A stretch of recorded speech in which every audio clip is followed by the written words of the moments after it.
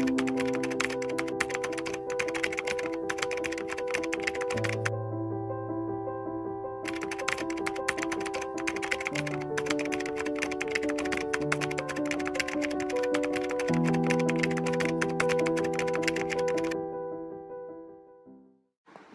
and welcome to Insider Outsider, an Atta Galatta presentation where we speak to authors of Indian descent who live and work across the globe.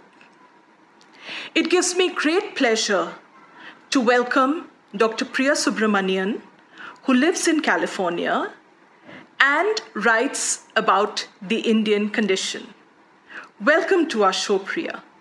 Hi, Nandita. Thanks for that warm welcome. And thank you to Atta Galatta for including me in this edition of Insider Outsider. I am very curious about why you chose Bangalore as the location of your fictional work, and how has that been received by your friends and peers in the United States? Why Bangalore? That's an easy question to answer. I grew up in Bangalore. I lived there until I turned about 17 when I left. And so it's a world I know really well, and a world that I was happy to return to. And it really sustained me throughout the writing of a novel. The novel took a very long time. And one of the things that kept me going was the kind of joy that I would feel just imagining the streets of Bangalore and remembering the places and the people that I knew there, all of whom kind of made their way into my novel in various different forms. So it was a joy. And also the place that I knew best in the world. So it was an obvious choice for me. As far as what my friends think about the novel and the setting, if I can speak for them, I'll say they've all been uniformly appreciative and supportive. And I think they've enjoyed getting to know Bangalore through my eyes. As a reader myself, I'm happiest when I'm encountering worlds that I haven't experienced in real life. It adds to the joy of the work. And I would venture to guess that that's what they feel also. How does a busy specialist find time to write fiction? And how have your experiences in India and the US sustained and informed this desire? So I get asked this question about being a busy specialist and writing a lot. And I have to say in all honesty that it was probably no easier or no more difficult than writing with any day job that most writers have. It does take a lot of discipline and the ability to kind of clear your mind for a few hours of anything else that may be kind of weighing on you or bothering you. And I think that in that way, I think writing was a release for me where I could leave a world that was sometimes, that felt sometimes out of control and go into a place where I was truly in control of what happened. And so for me, writing was kind of therapy, catharsis. And so writing was the most joyful thing that I could do. It did take a lot of discipline, which, meant that I had to set aside time, every bit of time that I could spare to work on this novel that I sometimes thought was never going to end or see the light of day. But I think that's true for most aspiring writers who have jobs that, sustain their regular lives.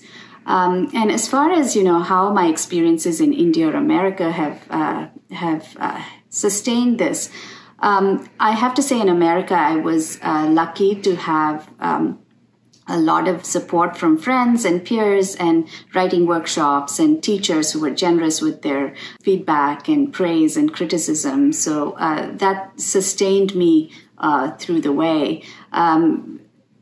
It was also, going back to India every so often kind of refreshed my perspectives about about the place that I grew up in that each time I returned, I would see it with new eyes, which I think most immigrants will relate to. It's that real insider-outsider perspective. So you understand the world both as the world that you grew up in and as someone who's returning after a while who sees at least some things as new. And I think those experiences did enrich my writing. Tell me, Priya, of your experiences as a published author. It's always a seismic change from being an aspiring writer to a published author. And, it was no different for me. What makes it even more remarkable is that it happened this year in 2020 with a raging pandemic and all our lockdowns. I have to say I was very lucky because the book came out in January of 2020. And Westland, who published The Alchemy of Secrets, was really supportive. And they had helped organize a 7-city book tour in India right when the book came out. So I spent, I think it was 6 weeks in India where I was going from place to place and multiple literary festivals and talking to people about the book. And it was truly a dream come true. Actually, something that I didn't know that I could dream of that came true. So that was phenomenal, and I count myself especially lucky because if the book had come even a month or two afterwards, it would have been right in the middle of the lockdown, and I'm sure it would have sunk without a trace. So I'm especially grateful for the way that things lined up, and also for all the people who, despite the pandemic and their many worries and real worries, were able to read the book, and not only did they read it, but they were so appreciative and, supportive of it. I think it's really word of mouth that has sustained my debut novel. I'm an unknown author, and I'm just incredibly grateful for everything that happened, despite all the difficulties that this year has posed. What sustains your soul and your writerly cravings in the US? What sustains my soul and writerly creativity? That's a very difficult question, Nandita, but I'll try. I think, the things that sustain my soul outside of writing, like most people, are, friends, family, love. I think I'm truly happy in the company of, or at least when I'm interacting with people that I know and love. And I felt that especially so this year with all our enforced separations.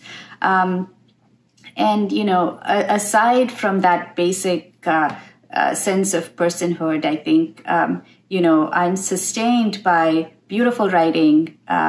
Anybody who writes well, I'm a slave to, and, great music and beautiful sunsets and just beauty in the world. I think, I think it's that beauty that sustains me and gives me joy and solace when sometimes things are difficult.